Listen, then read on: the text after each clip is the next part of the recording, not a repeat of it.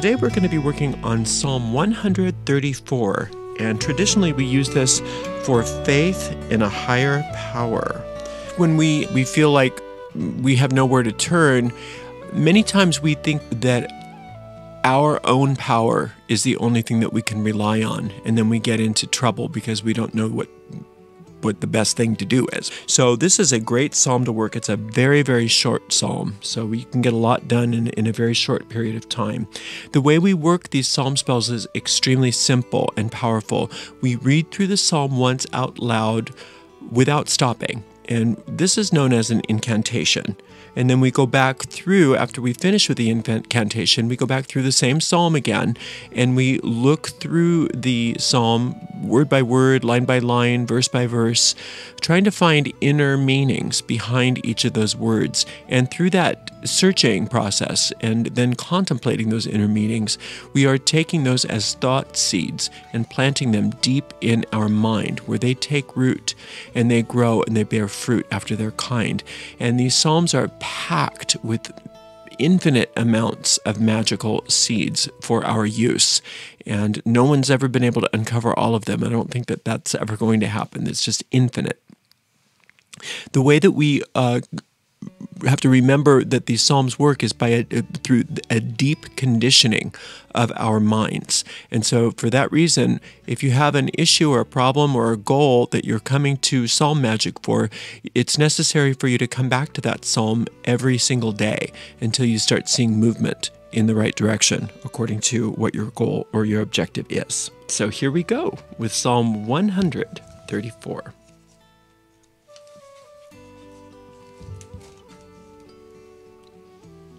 Behold, bless ye the Lord, all ye servants of the Lord, which by night stand in the house of the Lord. Lift up your hands in the sanctuary, and bless the Lord. The Lord that made heaven and earth, bless thee out of Zion. So that's it. It's one of the shortest ones. It's 3 verses, but there's so much in there. So let's get it going here. We'll work the magic on this. Again, our objective is finding faith in a higher power that has all power to heal and correct any situation in our lives. So it starts out with, Behold, bless ye the Lord, all ye servants of the Lord. Now this is one of those psalms that doesn't address the Lord specifically. We are addressing here all ye servants of the Lord. Okay, so what's a servant of the Lord? Well, for us in magic, a servant of the Lord is all of our thought forms which the Lord gave us. So what I mean is this: when we are created in the moment. It didn't happen sometime back in time. We are created every moment through the power of infinite love, and that's who the Lord is. The Lord is the life principle itself. It's perfect love. And when we are created with everything. God gave us everything. So let's just say that let's just call it something that happened in time, because it's easier for us to conceive that. So when we were created, God gave us everything. Nothing was left out. Nothing was withheld. And so all that we need for absolute perfect success, peace, joy, happiness, prosperity, everything that we could possibly need or want in order to be here to have the divine life that we were meant to have, was given us at our creation.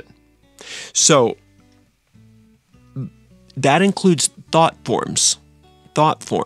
So God's thought forms are the only thought forms that we want to keep, and those are the servants of the Lord. Okay? So that's what we mean when we say the servants of the Lord. Behold, bless ye the Lord, all ye servants of the Lord, by which night stand in the house of the Lord. So when you stand in the house of the Lord at night, these are those thought forms that know that all is well even in the midst of darkness, that know that light is present even when we can't see it. So in the physical world, in the 3-dimensional world, we have time.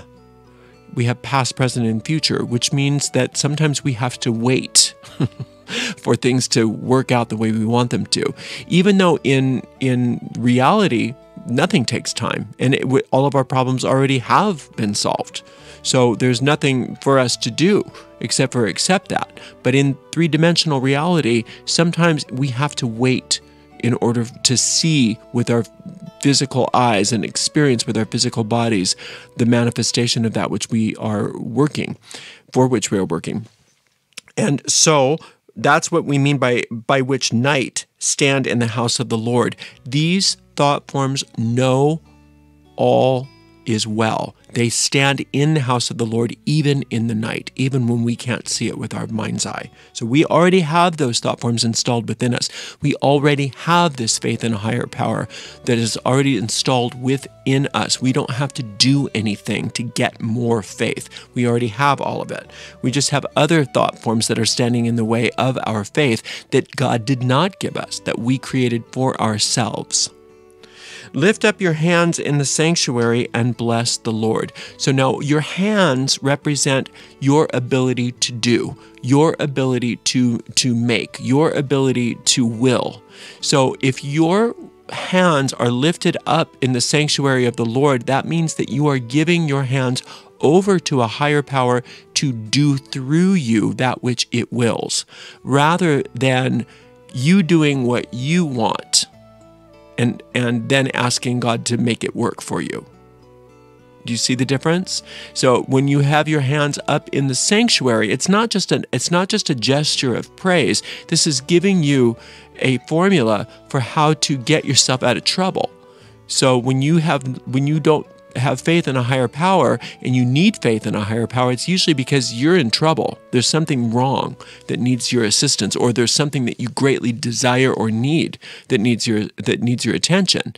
And so that's when you come to a psalm like this, just get faith in a higher power, and it's telling you what you need is to take all of your doing and give it to God, so that it can be done through you instead of you doing it for yourself. So that's lift up your hands in the sanctuary. The sanctuary is that part of your mind which is already one with God.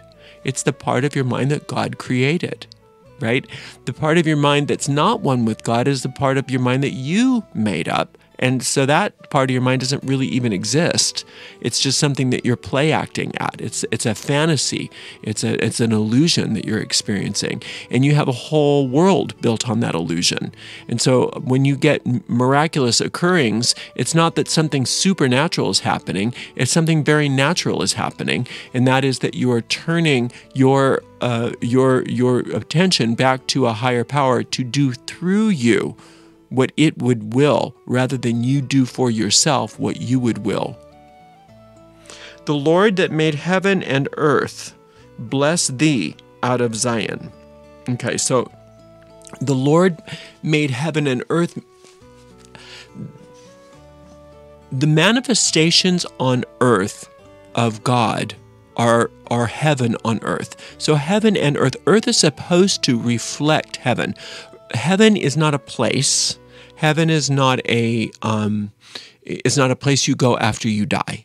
Okay? Heaven exists in the present moment, and heaven is the realm of perfect ideas, where everything is eternally perfect, that there is only perfection.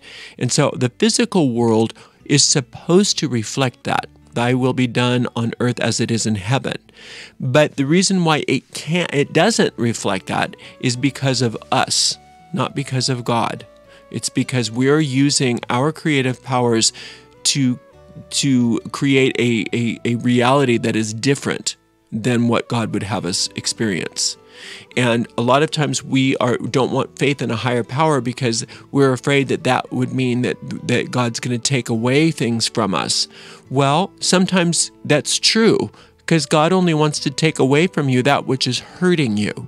So a lot of the things that you think are so important to you are actually hurting you. Imagine a baby with a switchblade, or a baby with a razor blade. The first thing you're going to do is say, I got to get that razor blade away from that baby before he hurts himself, right? And make sure that he doesn't have access to that again. Well, the baby's going to get so upset because it wants its shiny thing. It doesn't know that it's going to hurt him. It's sort of similar to you and your problems. A lot of these things that you really think you want are actually very harmful. So when you are asking for a higher power to do its will through you, you have to be willing for some things to change, and you want things to change. Otherwise, what's the point?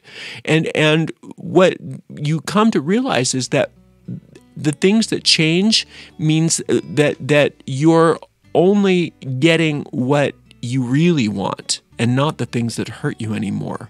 And that faith in a higher power is something that enables that to happen, but it's also the reason why people avoid it, because they know things are going to change and they're not quite done with their misery yet. They're just not quite done with it, and they're not honest about it.